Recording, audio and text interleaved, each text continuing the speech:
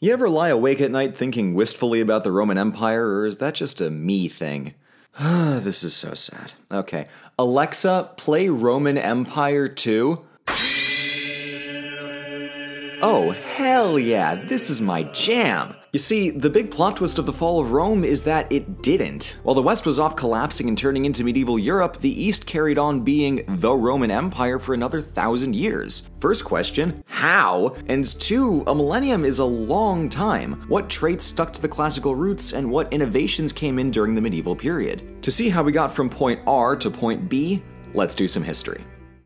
This video is brought to you by nobody. I just kind of wanted to say hi and that I hope you're having a good day. Hope you enjoy my fun history video. Our story begins in the early 300s AD, with a barely standing Roman Empire now split into 4 administrative regions in the hopes of easing the Oh no, they're already fighting each other. Gross. Alright, look away kids, this is messy. Flash forward 2 decades, Constantine reconquers everything, picks up Christianity along the way, and decides that the empire really needs a new capital. So he picked the ancient site of Byzantium at the northeast corner of the Aegean Sea, as it stood at the crossroads of the Black Sea and the Mediterranean and was closer to the rich and well-urbanized provinces of the east, so it would be the perfect spot for a new imperial city. After 6 years of whirlwind and kind of shoddy construction, Constantine consecrated the city in 330 as the New Rome, much to the annoyance of the Romans back in, you know, the first Rome.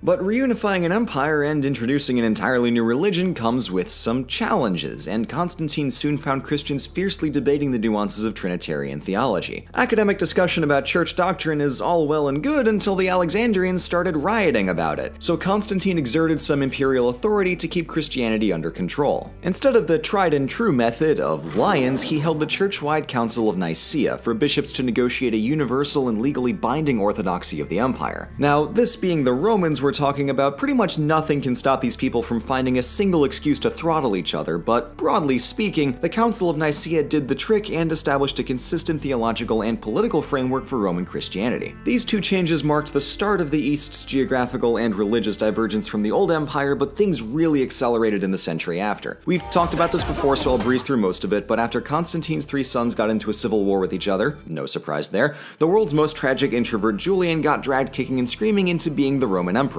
Whereupon he spent 2 years trying and failing to reconvert the empire to paganism before being speared to death while on a poorly organized campaign in Persia. Then a series of unremarkable emperors took turns doing absolutely nothing to solve the serious problems the empire still faced after Constantine, such as wars, weak administration, and a wimpier army than Rome was used to having. Sure, Constantine pulled the hard carry to give the empire another century of life, but things were still looking mighty grim. In comes Theodosius, an emperor who had the wildcard idea to permanently bisect the empire into an independent eastern and western half. So it's here in 395 that the Byzantine Empire officially gets going, but that's technically a misnomer, as nobody called the Eastern Empire Byzantine until the 1500s. As far as every single one of its inhabitants was concerned, they were Romaioi, just as Roman as their forebears like Caesar and Constantine and the rest. But back to the Western imperial collapse at hand, this split effectively doomed the West, though it put the East in a position to stay strong, productive, and cohesive for centuries. So if Theodosius implicitly sentenced Western Rome to death, then his successors plunged the knives by responding to the perilous threat of Gauls by just paying them to go west instead. How noble. Meanwhile, the Western emperors were too feckless to stop very simple problems from boiling over into Rome getting sacked. Twice. But the Byzantine defense strategy was more than just making everything Italy's problem. At the turn of the 5th century, Constantinople outgrew its first fortifications and began building the Theodosian Walls, a massive set of 3-tiered ramparts that defended the city for the next 1,000 years. But even the strongest walls couldn't save the Byzantine Empire from its greatest danger yet: sports.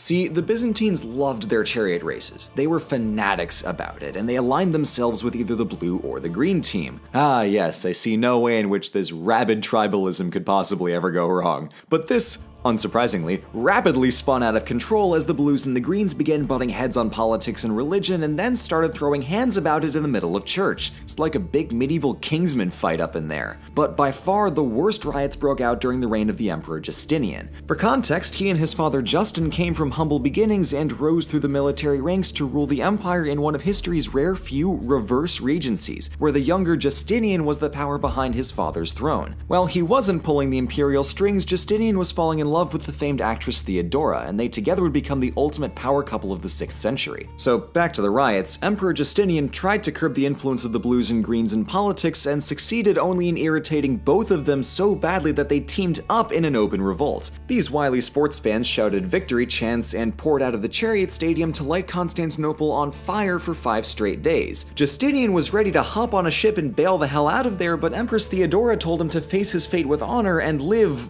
or die as an emperor. And that is part of why she is the biggest badass this side of Cleopatra. I really wish I had more time to talk about Theodora, but suffice to say that she is absolutely worth reading up about. The Nika riots ultimately fell to the blade during a bloody massacre in the stadium, and Justinian was left to pick up the charred pieces of his ruined city. So he immediately set about rebuilding Constantinople even shinier than before, and that meant a new centerpiece church, the Hagia Sophia. In an evolution from your standard Roman temples, this one's got a dome. In a doubly brilliant move, the dome is ringed with windows, which cast an ever-changing light onto the gold mosaics, and the halo effect makes the dome look like it's damn near floating. When Justinian entered the completed church for the first time, he's said to have muttered, "Solomon, I have surpassed thee." We're extremely lucky to still have this masterpiece of a church around today, albeit in a different form, and you can see the influence of its design all throughout the Eastern Mediterranean and well beyond the empire's lifetime. Good dome. Meanwhile, Justinian was also hard at work codifying hundreds of years of Roman laws into one standardized book. The Corpus Juris Civilis remains the basis of most European law codes to this day. Justinian liked big ideas: one law, one church, and one empire. But this last one was a bit of a sticking point because the Roman Empire had been missing its Rome for over 50 years. So Justinian put Belisarius in charge of retaking the West, and retake he did because Belisarius is a freaking boss. For his first act, he reclaimed Carthage and the North African coast from the Vandals of all people, with minimal casualties in just under a year. To celebrate his spectacular victory, Justinian awarded Belisarius with a triumph, an honor no general had received since Caesar. With this amazing foothold in the West, Belisarius launched his conquest of Italy. This would prove trickier, but with careful progression up the peninsula and inventive tactics like storming Naples by aqueduct, Belisarius pushed all the way to Rome and made Hannibal look like a chump. As history will have you know, marching on Rome is a right reserved only to Roman generals. Thank you very much. The Ostrogoths put up a fierce counterattack and surrounded the city of Rome for nearly a year, but Belisarius held out and continued up to Milan and the political capital of Ravenna. But the problem with investing manpower into the west is that the east lay severely exposed, and when the Persian king Khosrow heard word that the Byzantines were distracted, he invaded Mesopotamia. So now Justinian found himself split between two very distant fronts, with the Ostrogoths still carving out pockets of resistance over in Italy. All of this was made far worse by the sudden guest appearance of, surprise, the Black Death, which ravaged the Byzantines and the Persians alike. The empire would have surely collapsed if not for the Herculean efforts of Theodora, who kept it all in one piece while Justinian was busy recovering from a plague coma. In the middle of all of this, Ostrogoths sacked and destroyed Rome, leaving the city a complete ghost town and forcing Belisarius to reconquer Italy from the boot to the Alps. This being Belisarius, of course he did, cause he's the coolest dude, but it took a really long time, and what was left of Italy was,